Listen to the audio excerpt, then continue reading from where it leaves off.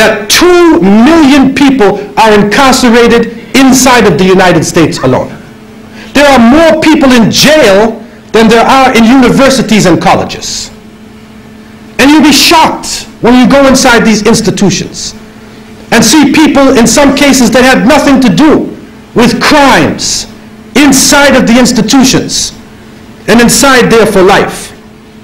And one of the secrets we found is that people in a maximum security prison were making clothing. They were making running shoes and jeans, and they were only being paid about 50 cents an hour.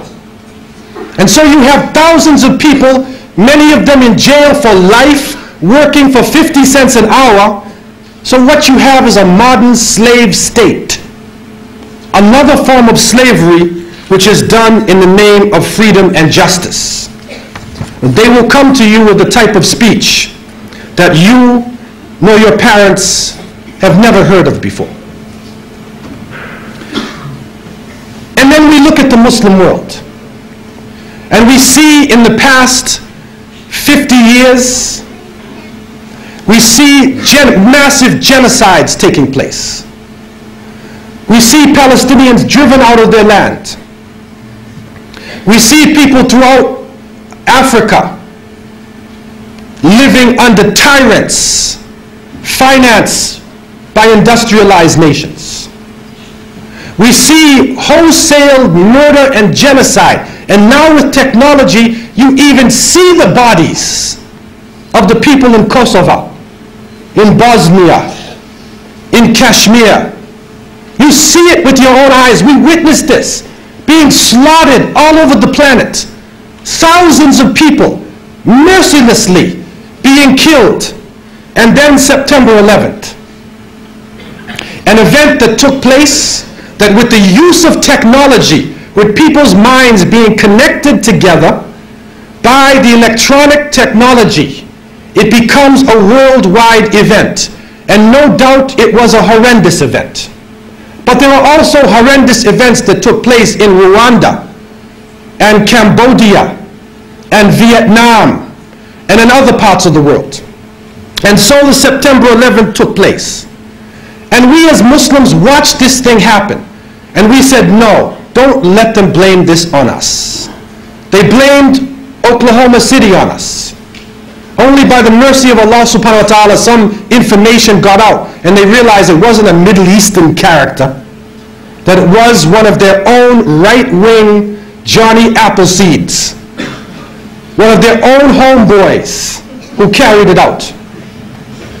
But this event took place, and we did not, I want to make it categorically clear, we did not enjoy this event.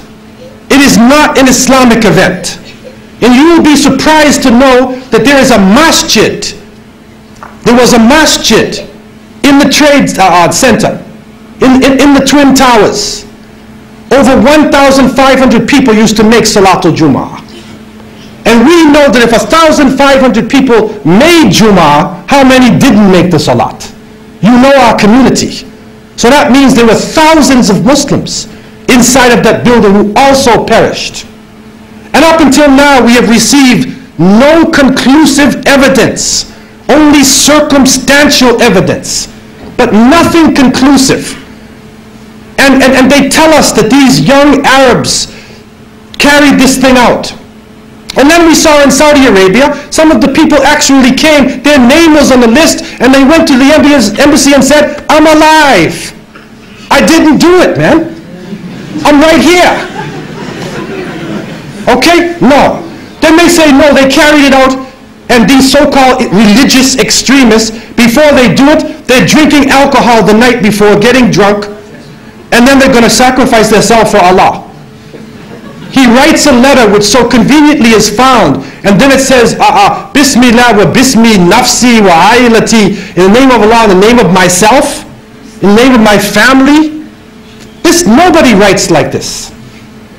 This is a strange situation. And then the building it falls down and destroyed and incinerated, and they find the passport. They find the passport, man. So we're saying, what is the reality of this situation? Why are we being blamed for this? Why is a confusion happen when people are made guilty before they are even taken to court? And every human being is supposed to be innocent until proven guilty. And then the whole of the Muslim world suffers. People who have nothing to do with the Middle East, nothing to do with any of this, are suffering behind this. But at the same time, we begin to see the climax of a major change in society, the climax of a new world order. And we begin to see a type of integration between information technology and trade. We begin to see the economy, politics, culture, and ideology being transported simultaneously from nation to nation.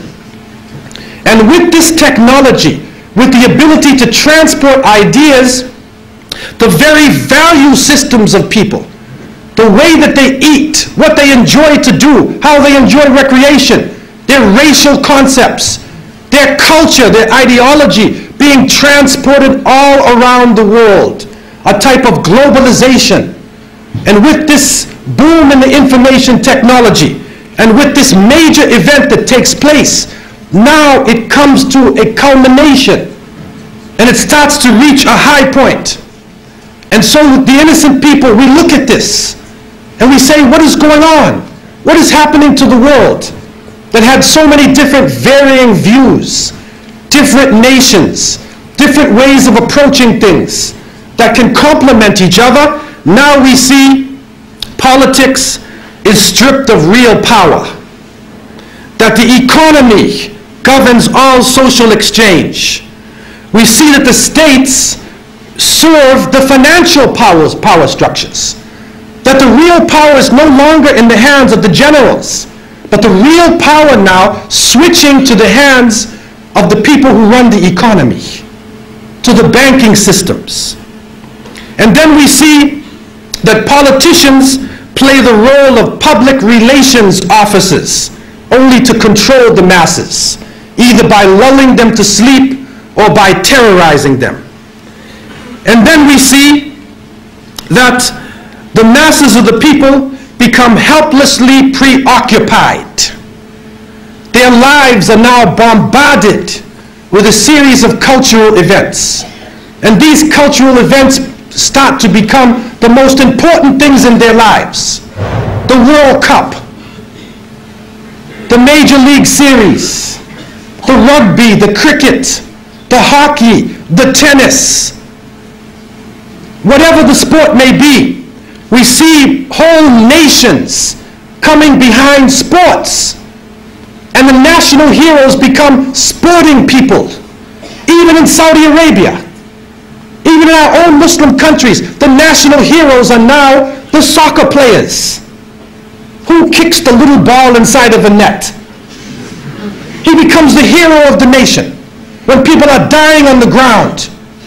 But yet we become preoccupied with this. And it becomes a type of indoctrination happening to us. And with the use of powerful music playing on our emotions, with videos now being taken to the furthest extremes in the planet, people's thinking processes are changing.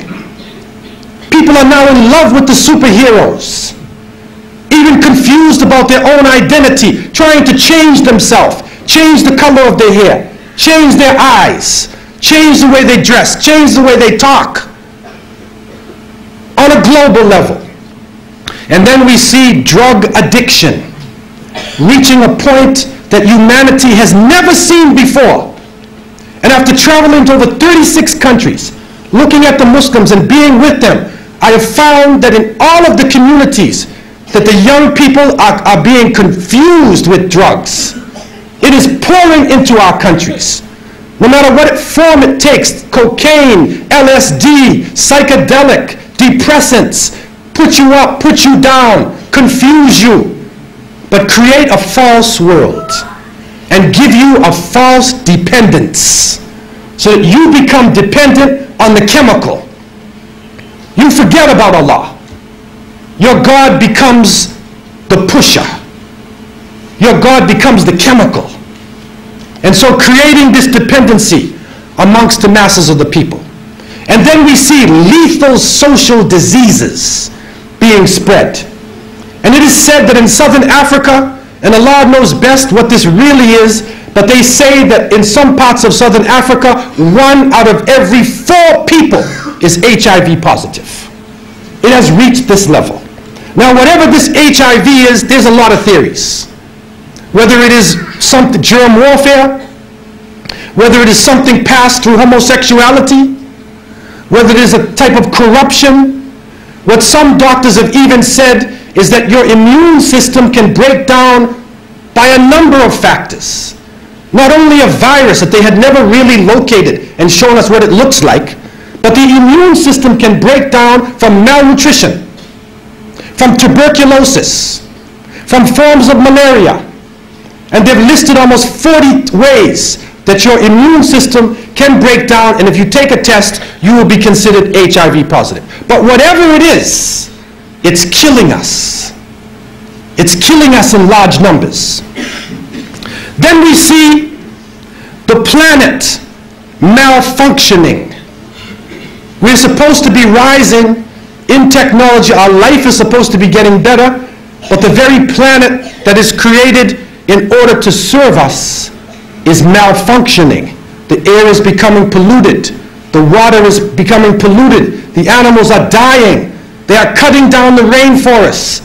They are destroying forms of life. And now we are getting strange forms of cancer. Other diseases, other lumps and tumors and things popping up in our bodies that we have never seen before. And it's happening all over the planet. And so what is happening in front of us? When people begin to speak out, when they try to protest what is going on, even in a legal way they are protesting, they find themselves either swamped with false information coming out of the technology, or they find themselves terrorized. They find themselves in a state of fear. And so when the events happen, as September 11th, the world changes. Those who are connected to the electronic technology are put into a state of fear. And images are being placed in front of their eyes, as the images were before. And these images are connected to the geopolitical situation. Don't be fooled. Why do you think back in the 60s we still had the remnants of the bad guys coming from World War II? Japanese, Germans, Russians. Why do you think that coming into the 80s and 90s, Spanish drug cartels, Afro-American gangs, and the most sinister character you can bring to the screen, the Arab terrorist? He seizes his hostages, and he will not release them until you release his comrades from the jail. This is before September 11th. Before that day, Chuck Norris was chasing us. Arnold Schwarzenegger, Steven Seagal, all of the so-called folk heroes are chasing around this image. We were being prepared for something. Our minds were being prepared for something. This does not happen by chance. And we, the innocent people, trying to look at the world and trying to understand what is going on, we see everything is moving toward one world state, one world police force, one world bank, and one world unelected elite that rules over us not based upon the will of the people or democracy, but rules over because of control of the bank, control of the economy and the flow of the money, which is changing every day, changing from gold and silver to paper to plastic. And now they are trying out chips. They're putting chips in somebody's head. They tried it in Florida. And if you can take anything from me, don't ever let anybody put a chip inside of you. Don't let them do it to you, man. A microchip.